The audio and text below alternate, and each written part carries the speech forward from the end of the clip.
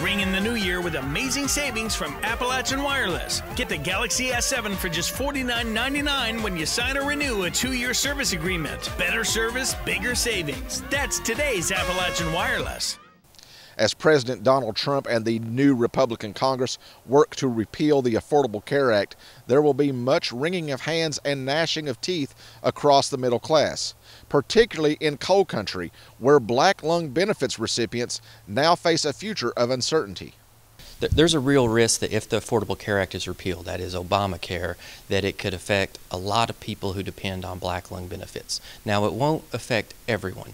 Now, there's people that were awarded benefits back before the Affordable Care Act was ever passed, and those people should be safe. But for everyone who's been awarded benefits since 2010, or everyone who might want to apply going forward, this could make a difference in your life.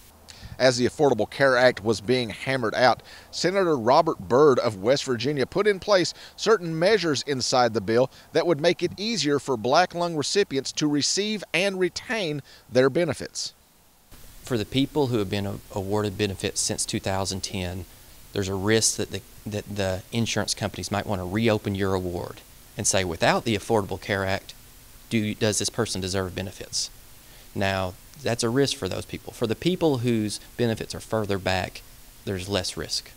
Now, but for those widows who have been able to get benefits, there's also a risk for them. Basically, anyone who's been awarded benefits since 2010, there's a risk for them. I think if you're one of the people who's affected, the main thing to make sure is that the members of Congress know about this provision and know that it matters. And regardless of what people think about Obamacare as a whole, the black lung improvements should be kept. People in Congress need to know that, and they're not going to know that unless people who are affected let them know. Smith says that the best case scenario would be for the section of the ACA concerning black lung benefits to be left in place. For now, all miners and their families can do is hope and watch. Reporting from Floyd County for EKB News, I'm Jackson Latta.